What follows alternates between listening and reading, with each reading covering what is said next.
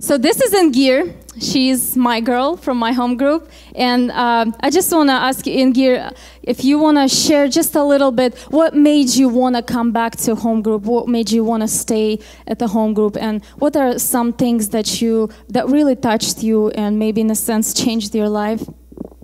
Well, at first when they said that we were going to have home groups like every Sunday, I thought it would be like a pain and a waste of Sunday evening.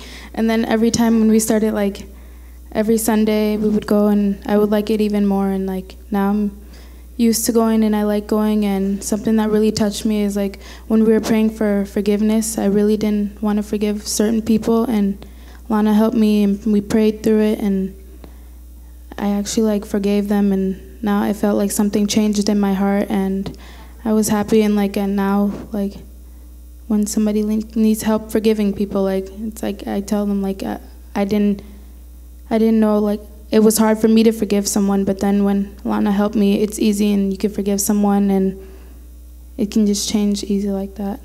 Amen, that's awesome. Forgiveness, it's actually a big issue. If somebody is holding unforgiveness to certain people, it can really ruin their own life. They're becoming like in prison. It's not going to allow people to move on, to move forward, to a better life that God has prepared for people. So, and Ingir, she has a sister twin. Her name is Amor. But Ingir, she overcame and she forgave those people that she needed to forgive. And God changed her life, changed her heart, and many things changed in her life. So we really thank God for the home groups. Thank you, Ingir. You can go. Thanks.